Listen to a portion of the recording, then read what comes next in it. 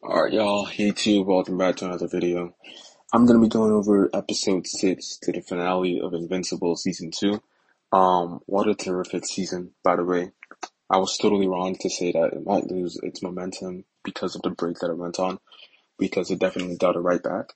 And, the only con really is that, well, I have a few things to go over, but the main disadvantage or like problem that I had with the season was the weekly releases.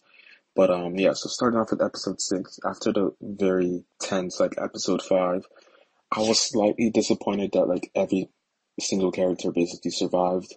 Well, more of the other characters towards the end.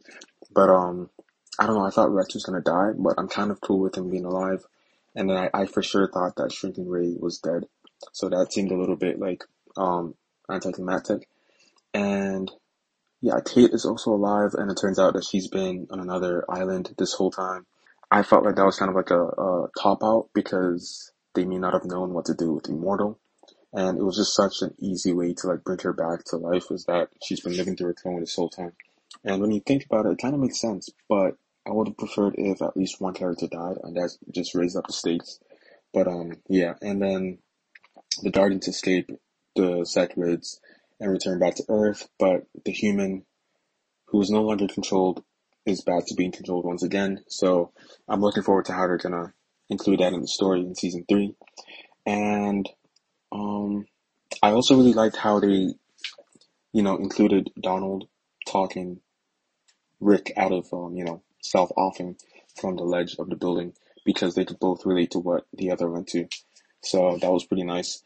And I also really liked, because I got a little bit of a spoiler, but basically I also really liked how the relationship between Adam Eve and Invincible has kind of developed a little bit more. So I really want to see that in season 3 and see how it comes to fruition. And also the novels that Nolan wrote, I think those are weaknesses against the Viltrumites.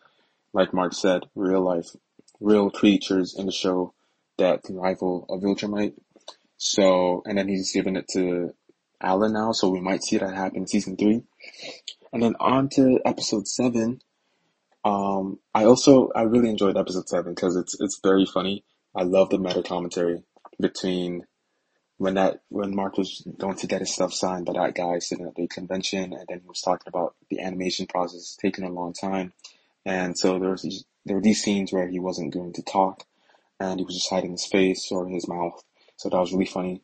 And then Anissa shows up, another Viltrumite that's here to collect Mark to join the Viltrum Empire, and she threatens Amber, which leads to a strained relationship between Mark and Amber because, Amber is a human being and Mark is constantly getting faced with superhuman problems, which can negatively impact Amber. And so they just cannot be together. They're not compatible because, sooner or later, Amber might just face a life-threatening situation that Mark can't help her out of. And, Mark can heal, Mark can regenerate, but Amber can't do any of these things. So it strains the relationship further, which is only leading towards like a breakup of some sorts. And then, so yeah, Nessa shows up, wanting Mark to join the Viltrum Empire. We did a really cool fight scene, or just an obliteration of Mark really, because he couldn't really do nothing. And this just still proves that Mark still has a long way to go before he can really rival Viltrumite. I don't even know if he's as strong as Nolan right now, or maybe he is, but that just shows that Nolan is not even the strongest Viltrumite. There are others stronger than him. So yeah, Anissa shows up wanting to recruit him. Mark declines, and I really like the contrast of Anissa beating Mark like mercilessly with ease, and then towards the end of the episode when Alan is, fighting her for the first time, Alan isn't hurt at all. In fact, he actually makes her bleed, and so I like that nice contrast that Mark could have made Anissa bleed, but Alan the alien could. So this just solidifies that Alan the alien is definitely stronger than Mark.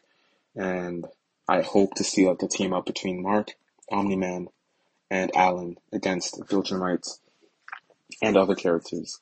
So in the future. So yeah. Okay, on to the finale of the episode of the season. I thought you were stronger. So yeah, what's his name? What's it called? Angstrom Levy returns from whatever hiatus or trip that he went to across the dimensions, and now he's threatening Oliver and Mark's mother, and he calls Mark to come home.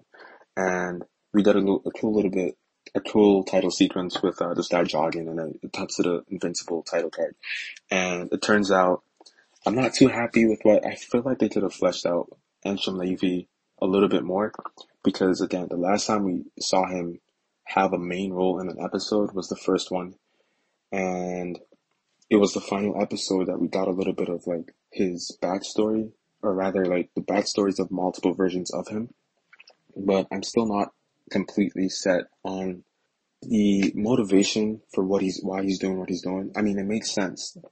Multiple versions of Angstrom has gone through like a lot of heartache caused by variants of Mark. So, and then they're all fused into one. So he's sharing all their collective memories, and then that's why he hates Mark. But I don't know, it could have been built up to, or he could have had a little bit more screen time. But I'm still satisfied with what we got. And so he's threatening Oliver and Debbie, and then Mark comes in, and Mark constantly gets thrown into random dimensions and has to fight people. At first, I thought it was going to be like a back and forth. Like, are we just going to see Mark randomly getting thrown into dimensions for the rest of the episode, and then nothing really happens? But I was totally wrong. And the reason Ansem is doing all this is to soften up Invincible and to get beat a little bit, because Ansem himself has superhuman capabilities now, like physically, and he's just trying to kill Invincible and make it easier for himself. And we got like 2 cool cameos of a variant of Spider-Man, basically, but they can't because of like legal reasons, I guess. So Agent Spider, that was really fun to see, and Batman, so that was also really fun to see. And then we see the fight between Angstrom and Mark, when after Angstrom breaks Debbie's arm, and I really thought Debbie was gonna die, so I was like, I was on my seat, like, bro, chill, you know? So Angstrom takes Mark to this other dimension, and they fight it out, and I thought that the show was going to begin to follow this formula of Mark always getting beat mercilessly in the final episode, and then the show will just be about him getting stronger and stronger eventually, and then fighting this big bad. But no, they totally proved me wrong, and I'm happy about that, because Mark kills him pretty easily, because he's not that strong, hence the title of the episode, I Thought You Were Stronger. And now we're going to see Mark and how killing for the first time really affects him, because he thought he was stronger. He wanted to kill, but he didn't know if he could. And Angstrom himself said that he had superhuman upgrades done by doctors across dimensions. So I myself thought that Angstrom was like really strong, or at a level of Viltrumite, but it turns out he's not. He died pretty easily. So that was crazy to see, but I'm also kind of happy that they haven't like nerfed Invincible, or not nerfed, but like the final villain isn't someone significantly stronger than him. It's actually someone that's very weak. So yeah. And then, like I said earlier, I don't too much like that they brought back Kate to life, saying that like she was living through a clone the whole time. It kind of makes sense though. Like if you had a clone that constantly died because you're a superhero, it would probably be in good, it would probably be a good decision to have a clone just live somewhere else, totally. And so that if you die, you still have one more clone left with all the memories. So yeah, I don't know. But and then yeah, Oliver, I'm glad Oliver and Debbie survive. And I want to see Oliver and Mark, like the dynamic in the next season as well. But yeah, overall, good season. It's just as good, if not better, or slightly worse than the first season. So totally satisfied. It's still a 9.0 show in my opinion. But yeah. And I also wanted to end the beginning of this episode to be like a breakout scene of Omni-Man and Alan the alien.